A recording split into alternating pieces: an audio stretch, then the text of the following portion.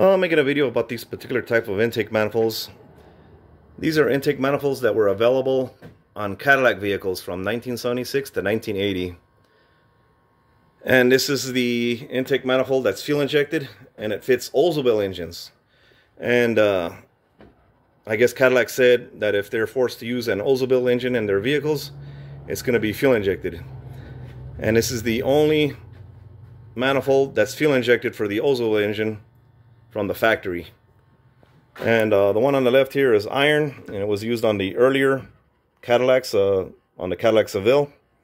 And then later they switched over to this aluminum intake manifold, which was also used on the Cadillac Eldorados. And you can see the early manifold is going to have your larger throttle body bore, and then later they switched to a smaller throttle body, and they probably realized that they didn't have to use such a large throttle body on just a regular 350 engine. And another way to identify the iron manifold is that it'll have these external ribs on here, whereas the aluminum intake won't have those ribs.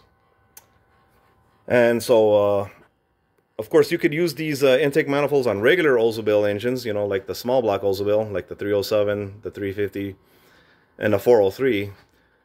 But you're going to probably want to get everything else, you know, not just the manifold, but also the injectors, the fuel rail, that computer with the harness and all related sensors, along with the throttle body and the computer controlled distributor.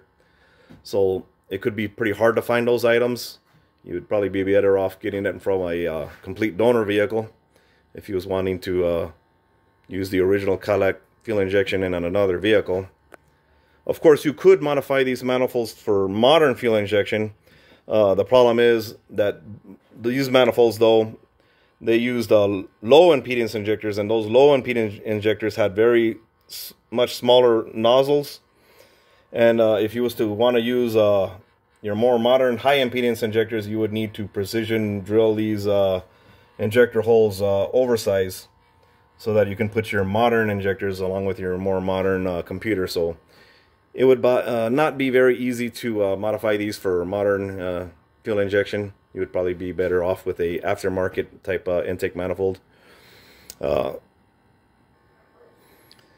course, a lot of these older vehicles had problems. You know, as the years went by, a lot of people realized that it's hard to find parts for these fuel injection vehicles. You know, there's not a lot of mechanics that know how to diagnose these. It's very hard to find replacement parts. And so if you want to just convert to carburetor, what I would recommend is to completely remove this intake manifold and just get you a regular Oldsmobile dual plane intake manifold that was made for a carburetor, and then change that distributor to a regular, you know, non-computerized controlled distributor. And then you can just completely do away with the computer and all the harness and everything, and then run just a regular carburetor. Of course, I have seen people adapt these manifolds to carburetor. You know, I've seen people get a plate and drill it and drill two holes for like a 2-barrel carburetor. The problem with doing that is that these manifolds, they're designed for fuel injection. They're single plane, and not only are they single plane, but it's a completely open plenum. There's no runners at all. Like, for example, you know, it's just big and open. There's no runners. And for example, if you look in here, you can see right through this intake manifold the other ports. There's no runners at all.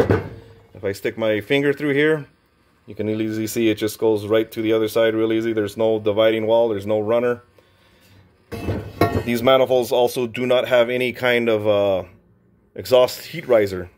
So these, it would take probably a longer time for these to warm up with a carburetor. And so if you was to put a carburetor on here, what would happen is it would basically just dump fuel right here. And since you got very little velocity, the fuel would just kind of sort of puddle up here and there. You would have a pretty unstable idle. It would probably be pretty difficult to get these engines to idle good at low RPM. So, you know, it would be better just to switch to a regular dual plane manifold for the street if you want to use a carburetor.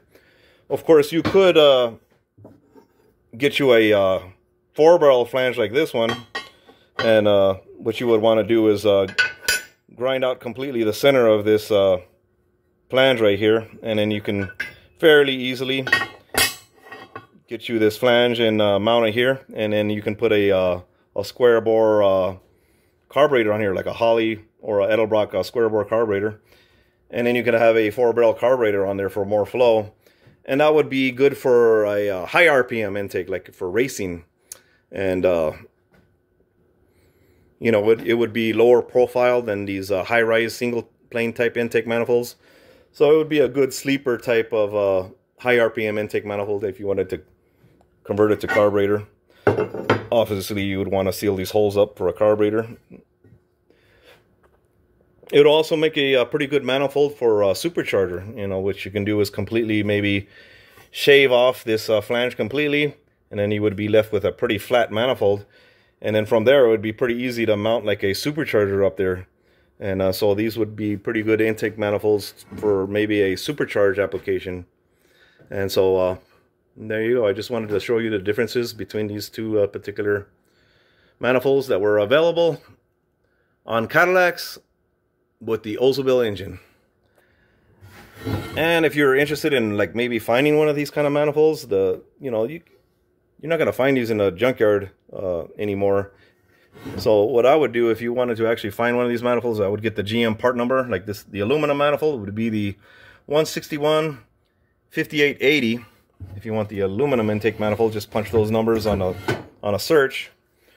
Or in case you're interested in the iron intake manifold, it would be the 1606818. In case you're interested in the iron intake manifold. And so there you go. Just thought I'd show you guys these intakes. If you guys have any questions or comments, feel free to leave me a line, and I'll see you guys next time.